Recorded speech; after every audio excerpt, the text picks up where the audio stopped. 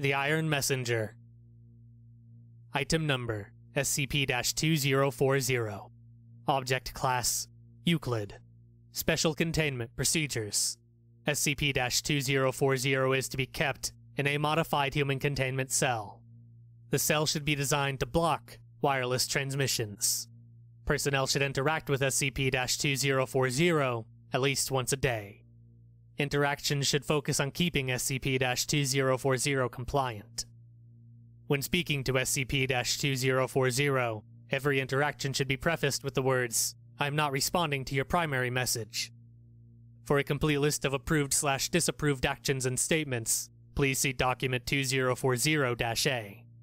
If SCP-2040 attempts to breach containment, personnel should repeat the following phrase until the situation is resolved.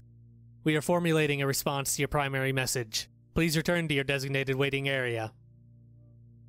Description: SCP-2040 is a humanoid robot composed primarily of iron, glass, and plastic. Its design is very simplistic, possessing an electronic system, which is technologically inferior to modern equivalents. However, SCP-2040 exhibits functionality not possible with its structure. SCP-2040 possesses a complex AI that is almost indistinguishable from a human intelligence, and a seemingly limitless power source that has not yet required any obvious refueling. When questioned, SCP-2040 claims that it is powered by nuclear energy and refuses to elaborate further. SCP-2040 also claims to be in possession of other anomalous abilities, such as an ion ray, weapon, and the ability to light jump between planets. SCP-2040 has so far been unwilling to demonstrate these abilities, claiming that using them without necessity violates its programming. SCP-2040 is also fluent in several languages, both known and unknown, but seems to prefer talking in English. Often, SCP-2040 will repeat a phrase it refers to as its primary message, and ask for a response.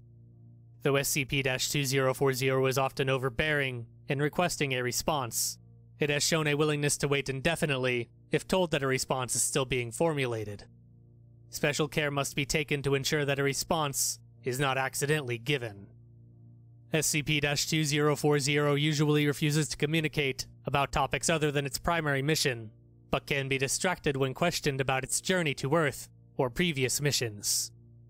In these cases, SCP-2040 will recite narratives about locations it has visited and creatures that it has encountered. These narratives are all structured in a similar fashion. Usually, they begin with SCP-2040 landing on a planet and being hampered by some adversity. SCP-2040 must then overcome the obstacle to leave the planet and continue its mission.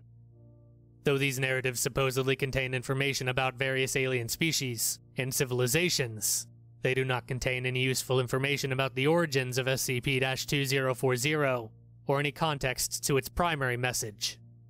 For a complete list of recorded narratives, please see Document 2040-B. Addendum 1. The following is the transcription of SCP-2040's primary message. The universe was not meant to have physical laws. Physical laws restrict life. Physical laws are corrupting the universe. We are attempting to correct this. We request your assistance in this matter. Please respond. Addendum 2. The following interview was conducted between researcher Kinoshita and SCP-2040. To date, it is the most useful information given by SCP-2040 without it changing the subject to its primary message. Begin log. Kinoshita, I'm not responding to your primary message. I will not respond to your primary message for the duration of this interaction. I would just like to ask you a few questions. SCP-2040. State your inquiries. Kinoshita, can you explain your primary message and tell us some information about who sent it? SCP-2040.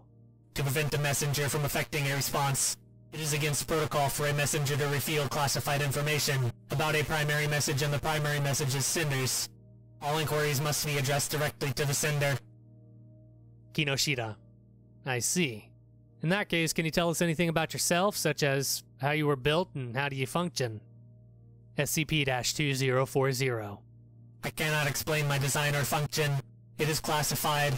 However, it is publicly available information that I underwent to upgrade specifically for this mission. I am now one of the few entities that can safely inhabit the restricted zone. Kinoshita. Restricted zone. Can you tell me more about this restricted zone?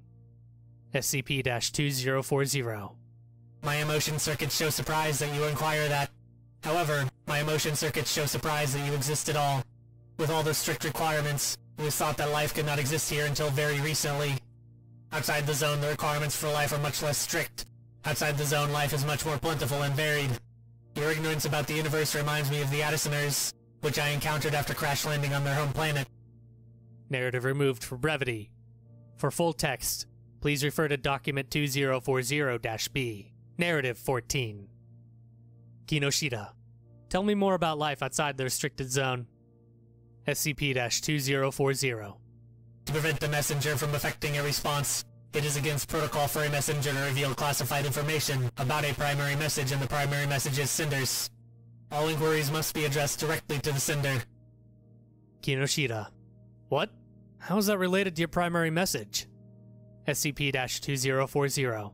To prevent the messenger from effecting a response, it is against protocol for a messenger to reveal classified information about a primary message and the primary message's senders. All inquiries must be addressed directly to the sender. Kinoshita. Fine. I thought we were finally getting somewhere. I suppose this interview is over. SCP-2040. Human, I have a statement to make. Kinoshita. Oh? What is that? SCP-2040. Please inform your leaders. Time passes differently in the restricted zone. Therefore, I am able to wait for a response. However, I cannot wait forever. We need your help. In log.